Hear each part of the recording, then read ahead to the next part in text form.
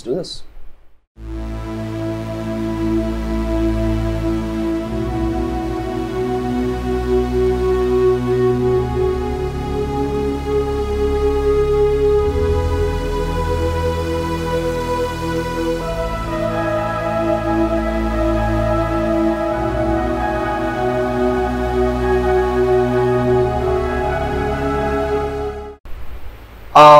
So it all began back in Bombay Dreams. Donald and myself, we did our first theatre together, and we met Gavin out there, and we came up with an idea of starting a crew, because we were all, you know, at that pace of picking up and dancing and things like that. So we came together one day. We were just sitting, and I remember it was a tea break.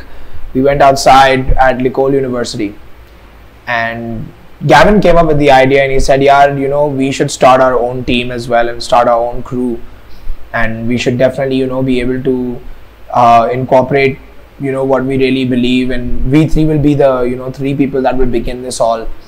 And we said, okay, well, not a bad idea. We didn't know Gavin that well that time, so me and Donald were not 100% into it, but we had nothing to lose. So we decided, let's go ahead and do it, and that's what began the journey at all. It was that one discussion in a small little park in Licol University that started all of this.